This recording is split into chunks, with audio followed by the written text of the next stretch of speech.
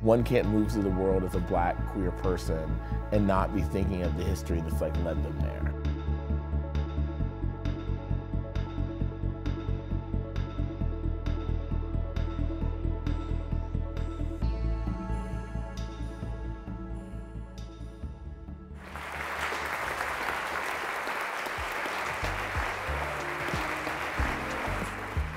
Imagine how many times you've been with your friends to see a play, like a Black play that's like important and we all need to see it because it's the Black thing that we all need to see. And then everyone walks out, they're like, that was, yeah, that was okay. You know, that was deeply okay. And I was like, I'm just happy that I made a piece of Black work that's not deeply okay. It's either deeply or deeply cool. And like, that's what I want, you know?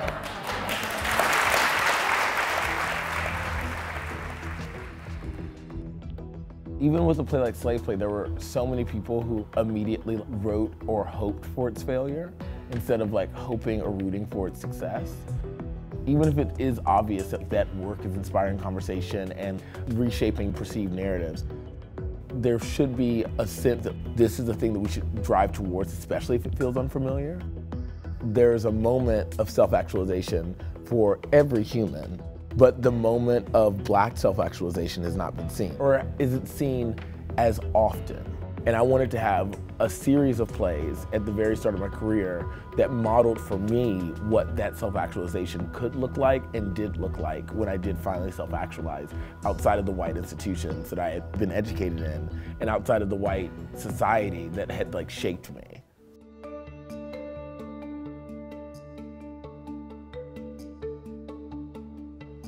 That was in a production of My Fair Lady, and then that was followed up by a production of Midsummer Night's Dream.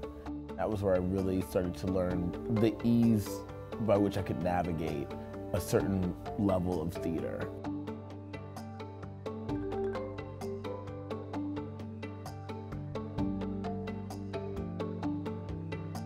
When you see a space that hasn't been filled, you just decide to fill it. I Googled Black plays that had been on Broadway and didn't see a list.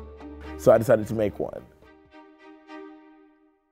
There are a lot of rules for how a body that looks like mine navigates the real world. Rules that I didn't see applied necessarily to like cohort who didn't look like me and didn't look like the women in the room and didn't look like a lot of other people that weren't historically power brokers in the American theater system. And I decided very early on that if someone was going to ask me to shrink myself or to like dull my light, then they were going to have to explain to me why they didn't ask other people to do the same thing. Life is too short to actually give a in a way, you know what I mean? Like, I think that sounds like kind of crass and annoying, but I think that like the only power that any of us have is like the power of honesty and the ability to say like no to certain things. One of the things that I like to say no to is the notion that I have to be polite by other people's standards.